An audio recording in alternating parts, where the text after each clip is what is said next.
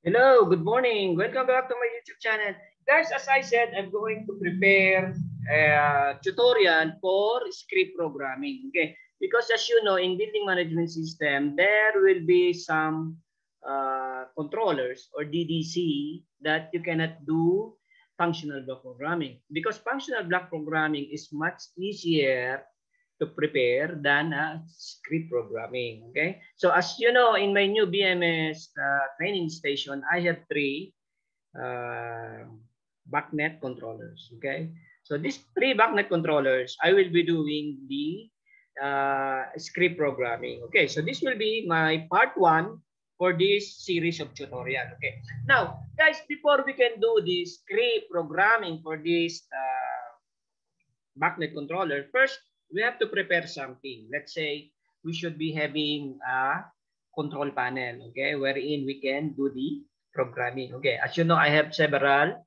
simple motor control. Let's say I have here two small motors with fans. So I can say I have two exhaust fan with control panel. Okay, so I will be doing that one, or I'll be using that one for this tutorial. Okay, now first what I need to do is to the add these three Bacnet controllers to my system. Okay, so I have here my Bacnet, I have here my BMS workstation. Okay, as you can see here, I have my automation server. Now, my automation server will be the one responsible in communicating to these Bacnet controllers. Okay, so physically, I need to connect these three Bacnet controllers into my automation server. So I'm using here Bacnet MSTP network. Okay, I have shown you already by my automation server in my motor control tutorial. I've shown you there the communication port. Actually, automation server, this automation server, there are two communication port, COM A and COM B. Okay, so I'm using COM A. Okay, now as I said, the controllers are connected to my automation server using bus topology or daisy chain. Okay. Now, guys, the first thing I need to do is to create an interface. Okay. So my automation, since my automation server will be the one responsible in communicating to these Bacnet controllers, and my automation server is also communicating to my upper level of network. When I'm saying upper level, this will be my computers or my front BMS front end computers that will communicate to the automation server. Then automation server will be the one to communicate to the connected Bacnet controllers. Okay. So the first thing I need to do here is I will create a new interface. Okay. So I will create a new interface. Okay. So the interface, we have several interface here, guys. Okay. Modbus interface, web service, Bacnet interface, internet, okay, and so on. Now, our interest here is the Bacnet interface. Okay. Now, there are several interfaces here that I will try also to do some tutorial for those beginners. Actually, my tutorial is for beginners. Okay. So if you are an expert, this is not for you. Okay. These are for beginners, those new engineers, those engineers, and those graduates of any technical course, especially mechanical or electrical engineering. If you want to join this tutorial, you can always do so. Okay. So first, I will create this Bacnet interface. Bacnet interface. Okay. As you can see, the path is server one, servers, then automation server. Now you can rename Bacnet interface. Since I have two ports here, so I will say Bacnet interface. I will just say one. Okay. Down next. Okay. Then network ID. Okay. So I can say this is my network ID one. Okay. Hopefully it will not clash with any network ID I have in my system. Okay. So I will just use this offered one, network ID. Then I will create. Okay. Now. Okay. So I have here my newly created Bacnet interface. Okay. So I have here application, then IP network also, okay, because there will be also Bacnet over IP, okay. Now in application, okay, IP network. Now here in my Bacnet interface, I will create the network, the Bacnet MSTP. So again, I will go to new then MSTP network. Okay, the MSTP network will be the one that we are going to use to physically connect the Bacnet controllers into our automation server. So I can say MSTP network 1 because as I said, in my automation server, I can create two Bacnet MSTP. Okay, so I said this is with the first one. Next, okay, network ID. Okay, now here, let me see what I will. Okay, I will just say here I can say network ID. Let's say 2 because we already have 1. Okay, so MAC address I leave it blank first. Okay, so this is communication A. Okay, as you can see here, RS485 COM A. Okay, now we can also, so that is the one, communication A. Okay, that is serial communication. Now it's already selected. Select. Okay, it is already selected. Now, if you want to select B, you can go to COM B, but I want to use A. Okay, so I'm using RS485-COM A for my Bacnet MSTP. I hope it's clear. Now we can create it. Okay, now this is the newly created MSTP network.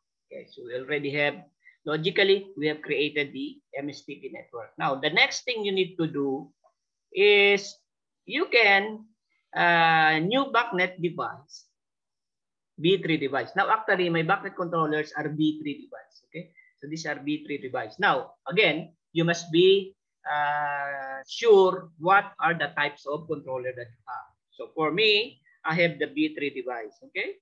Now, actually, B3 device, I have here the B3 device. Then there is an option here, learn. Learn is the one that you are trying to learn or discover what are the Bacnet controllers connected in your COM port A. Okay? So make sure the Bacnet controllers are powered up and you have established communication. Okay? Sorry for that one. You can see if it is communication, you will see the communication LEDs there. It keeps on transmitting, receiving, transmitting, receiving. It is connected to your automation server. And also in your automation server, you can check the communication port A. If you can see TX and RX, if it is lit, meaning there's already a communication or communication is established in that one. Okay, now we will try to learn. Okay, so we will try to learn. As you can see here, MSTP network 1, then progress. Now again, the system is the one trying to discover or learn the connected controller. Okay, now guys, in doing this, my advice is first you need to check the serial numbers of the Bacnet controllers, because if it will be discovered or learned by the system, now it will be displayed under the MSTP network. So the thing that will be displayed here, okay, as you can see, I already have here one. Okay, so two Bacnet controllers are discovered. Okay, so here I have here LC507764-1. Okay, now guys, you have to know which Bacnet controller is this one. So as I said, you need to note down all the serial numbers of your Bacnet controllers connected to your MSTP network. Then you need to specify this Bacnet controller. These controllers will be responsible in the control and monitoring of this specific equipment. Okay, let's say this one, LC507641. Okay, now I will just try to rename this. Okay, so that I will say, okay, by checking in the serial number and looking at my controller, then I said, this controller will be responsible for my twin exhaust fan control. So I will put here, okay, twin exhaust fan DDC. Okay, so this will be my twin exhaust fan DDC. Okay. Okay, then the rest, you can rename it based on your network. Because if you're the BMS engineer, you will be having your list.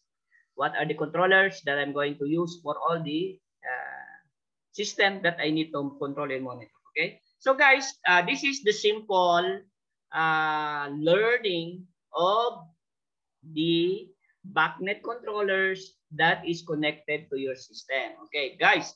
So once you have detected it, okay, I have already here one B3 device. This is my DDC for twin exhaust fan control. Okay, whatever is the location of that twin exhaust fan equipment. Okay, now guys here, so you have an application folder here.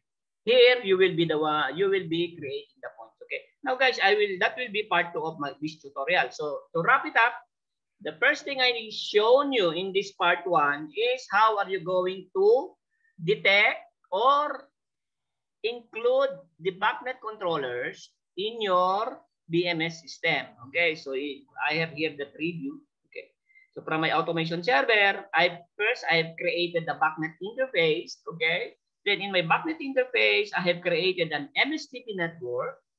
Then this MSTP network, from here, I tried to learn the connected Bacnet controllers. Now, you can also specify manually, but it's better to learn or discover the connected controllers by using the system or using the learn option. Okay. Okay. So guys, again, as I said, make sure your all controllers connected to your automation server are all powered up, and you can also check the transmit and receive LED of your controllers if it is really communicating. And again, in your automation server, you can also check ATX and RX for COM8. Okay, if it is blinking, meaning it is trying to communicate to the controllers. So if it is communicating to controllers, then that's it. Your controller is connected to your BMS workstation. Okay, guys.